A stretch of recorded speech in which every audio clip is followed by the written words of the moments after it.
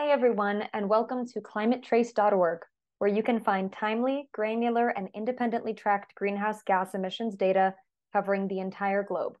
Today, I'll be sharing an introduction to the Climate Trace platform and a quick overview of how to navigate the site.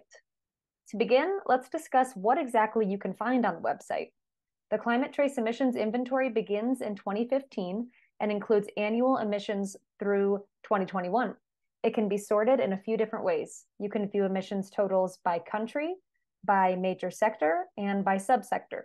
You can also view data for individual emitting sources, for example, steel or cement plants, power plants, cargo ships, or oil and gas fields. To clarify, our inventory does not yet include all polluting sources worldwide, but it captures at least the largest 500 or more sources from each major sector. There are more than 80,000 sources included currently, and the inventory will expand to include tens of millions of sources by the end of 2023.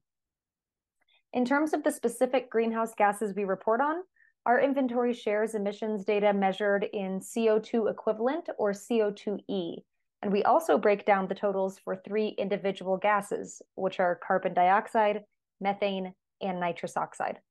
Finally, this platform gives you the option to view emissions data based on 100-year global warming potential or 20-year global warming potential, since some greenhouse gases like methane, for example, are more potent in the near term.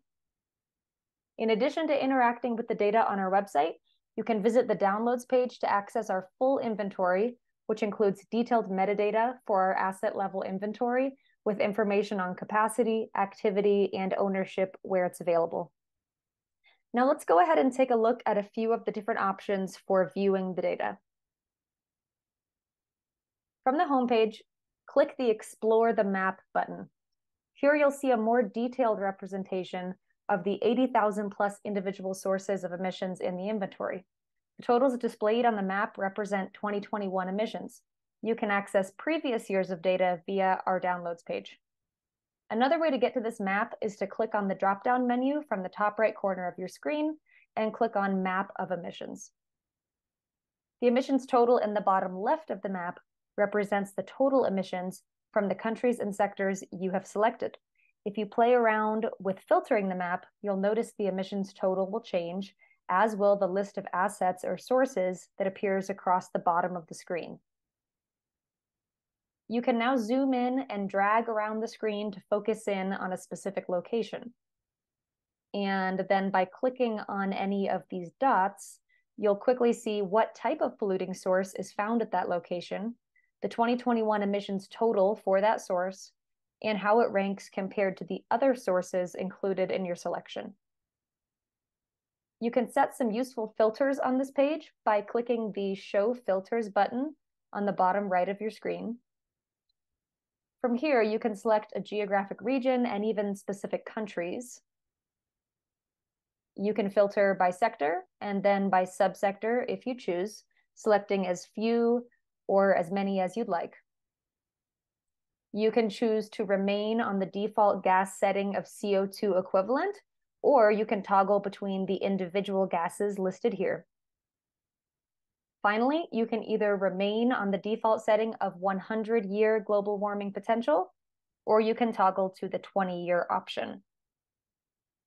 As a side note, for anyone who wants to understand more about global warming potential, we published a helpful blog post, which you can find on our News and Insights page, and we'll also include the link here in the notes for this video. Now, if you're interested in digging into these data further and comparing these sites to one another, you can do so with our Compare tool. Just navigate to the drop-down menu here and click Compare Assets. The Compare tool allows you to rank and compare emissions by region and country, by sector and subsector, and even by individual source. Right now, it uses 2021 emissions data only. Not only are you able to compare different parts of the inventory to one another, this view of our asset level inventory gives you more insight into each source. By clicking on an asset card, you can see some of our detailed metadata, including the type of facility, ownership information where available, and the amount of activity at that site. Additional metadata like capacity and emissions factors are available on our downloads page.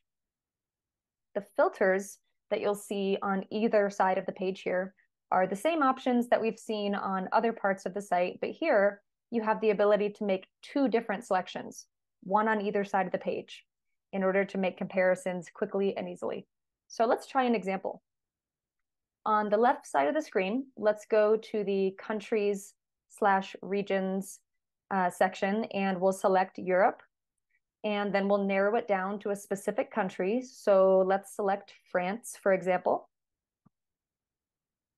Under select sectors, let's choose manufacturing, and then we can easily just select one option for subsector, but let's assume we're interested in all manufacturing emissions, so we will select all.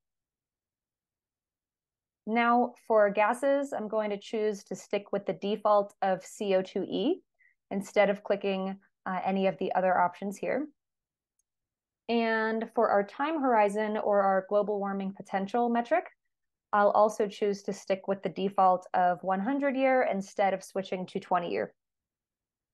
So now you can see we have the total estimate of all emissions from manufacturing in the country of France for the year 2021 on the left side of the screen.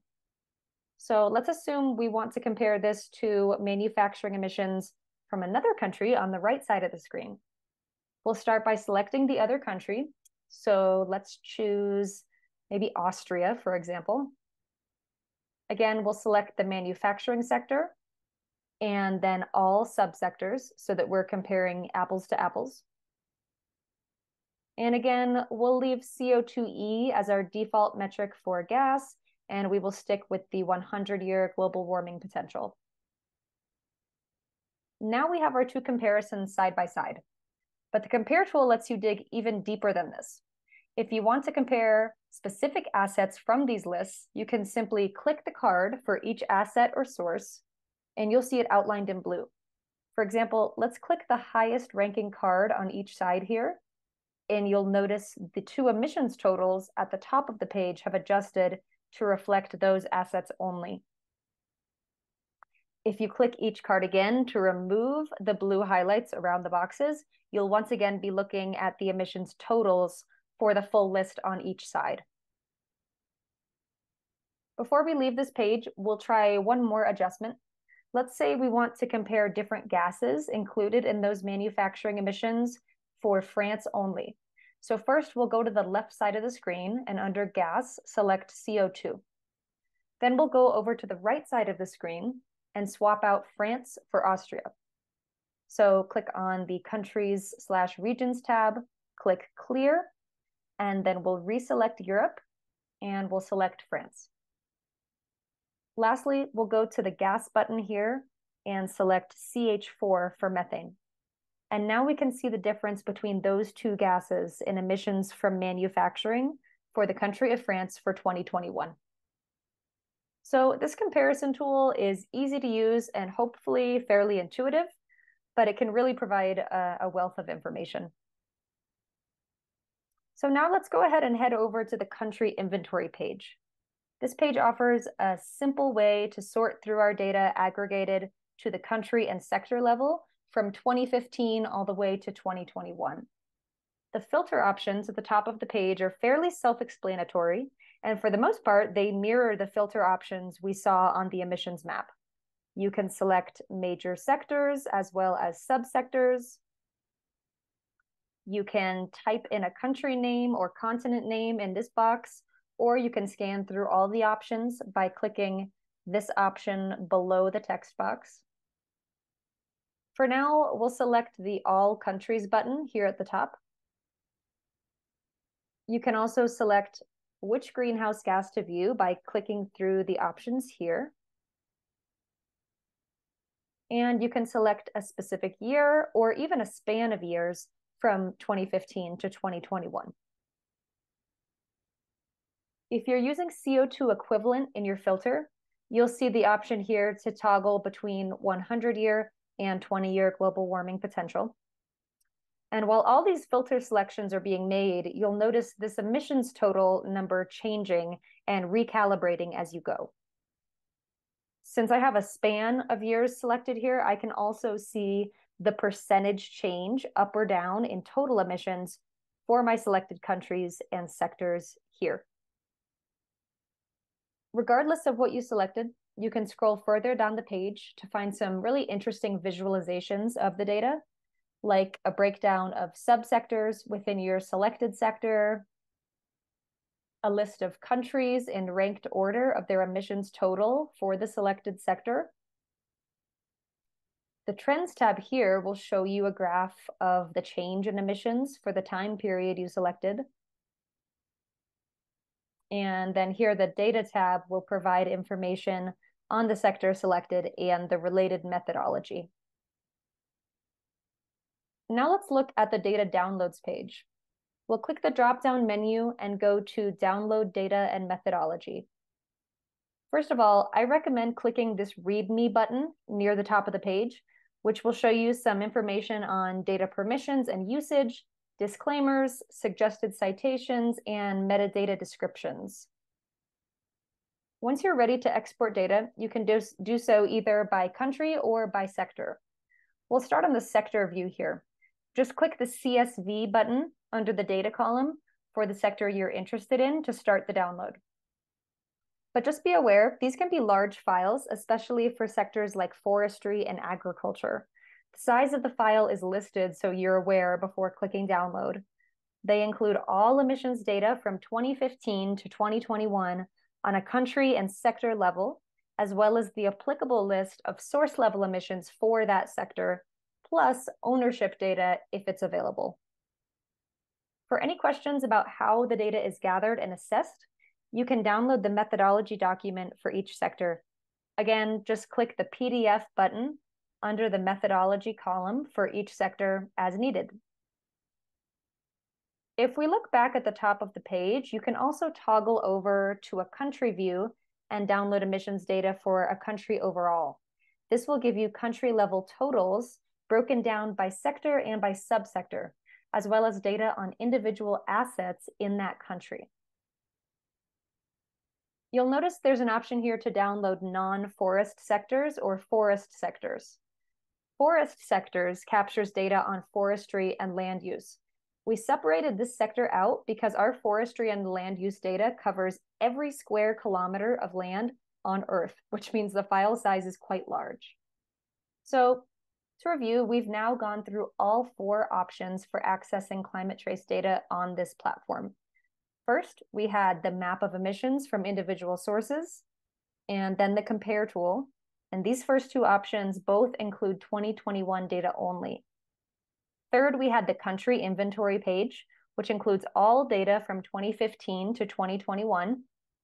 And fourth, we had the data downloads page, which can be used to export detailed spreadsheets of all the data currently available by country or sector. Before we wrap up our introduction, let's quickly look at a couple more resources that can be found on the Climate Trace website. Under the drop-down menu, you'll find a sectors definition page. At the top of the page, you'll see some interesting visualizations of all current emissions data on the platform. And if you scroll down the page, you'll see a list of each major sector covered in our inventory. And you can click the arrow to see the subsectors included in each. This is a great place to find quick explanations of what each sector covers and a very brief summary of our methodology for each sector, plus links to lengthier methodology documents to download. We encourage you to check out the rest of the site, like our News and Insights page. We're constantly adding to our blog, which includes some helpful explainers and team member interviews. You can also find press releases and news coverage here. Another resource for common questions can be found here on our FAQ page, which we are regularly adding to and updating. If you'd like to share some quick feedback on how you're using the platform, we always love to hear from our users. So just scroll down to the bottom of our FAQ page for a survey link. And finally, we hope you'll take a minute to subscribe to our newsletter for monthly updates on our work.